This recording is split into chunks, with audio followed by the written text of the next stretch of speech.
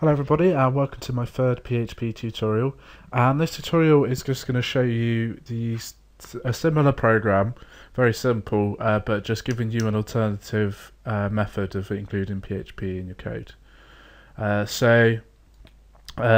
Firstly, just get rid of your control panel, just minimize that, you're not going to need that. Just make sure it keeps running Apache and MySQL throughout all of the tutorials. And I'm not going to come back to that one now. I'm just going to assume you've got it running from here on in. So what I wanted to show you in this tutorial is you can actually just embed your PHP within your HTML code. So here I'm just going to have echo I am embedded, and I'm just going to have it on one line.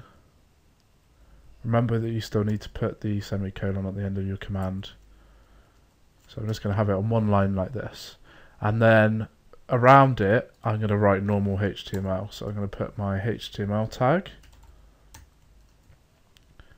and then after it I'm going to put my end HTML tag, and then I'm going to put head as normal.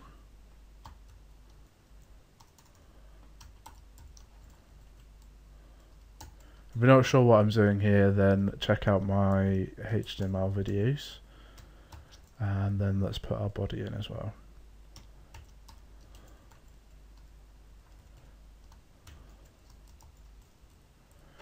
And there we go. So if I press save on this, and then I'm going to put in some extra text around here as well. So echo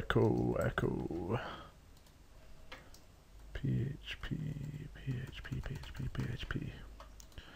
and let's just put a couple of breaks in as well.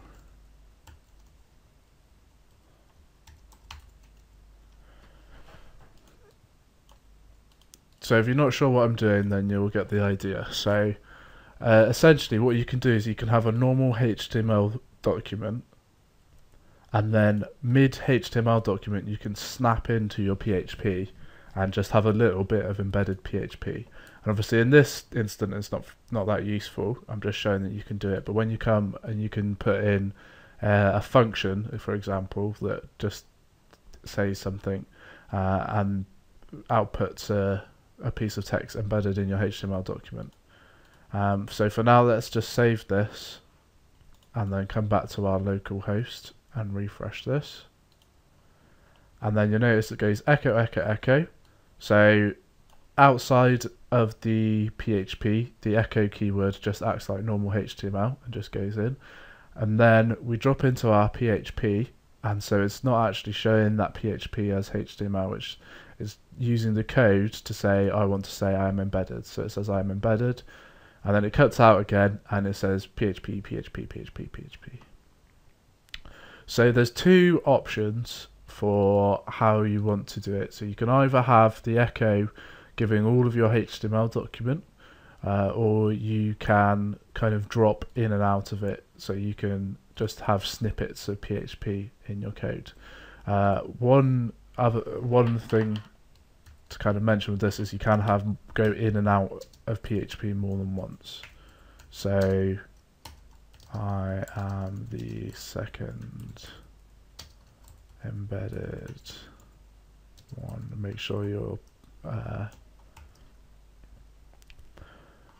capital letters and things and full stops are going crazy. Semicolon again, and then end our PHP, and then save. And then when we refresh this, and then it's going to drop that in. So you can actually go in and out of PHP and HTML as much as you like, or you can just write your whole PHP document by putting it all in, your whole HTML document by putting it in one echo command. So sometimes one's good, sometimes the other is better. So it depends on the situation. That's going to be it for this tutorial. Thanks for listening. And in the next tutorial, I'm going to start showing you how you actually put in some proper code. So thanks for listening, and I hope to catch you soon.